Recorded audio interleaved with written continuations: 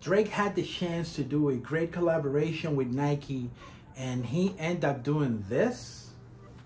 Hey yo, what up people? This is your boy Jason J Kicks, and today I want to talk about the Drake plus Nike collaboration, the Certified Lover Boy Nike Air Force One. But before I tell you my opinion on this shoe, please let me ask you to go and hit the thumbs up if you like the content. Also go and subscribe to the channel if you haven't already. Activate the notification bell so you can be notified whenever I upload a video, which is every single day, guys. So go follow me on Instagram and on TikTok as Jason J Kicks. And now, let's begin this video.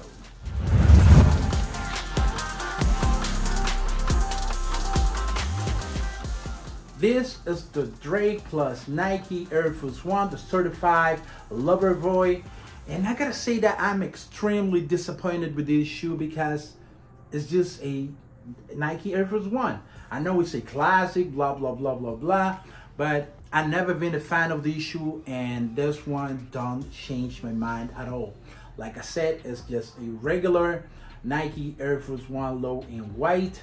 Yeah, they put better quality. The leather is actually fantastic, but the silhouettes remain the same. As this shoe has everything I don't like about the Air Force One. Lacy collaboration.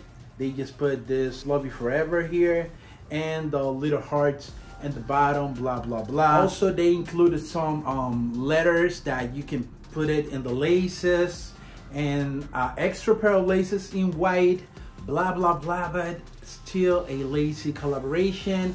The quality is great. If you want a white Air Force One with great quality, you should go for this. But other than that, lacy collaboration. Like I said, this is only my opinion and I wanted to know yours. Really short video, but I wanted to express myself about how I feel about the Certified Lover Boy Nike Air Force One low in collaboration with Drake. Really disappointed. Share your opinion with me. If you disagree, it's totally okay. This is just how I feel. Thank you a lot for watching, guys. Until the next one, goodbye.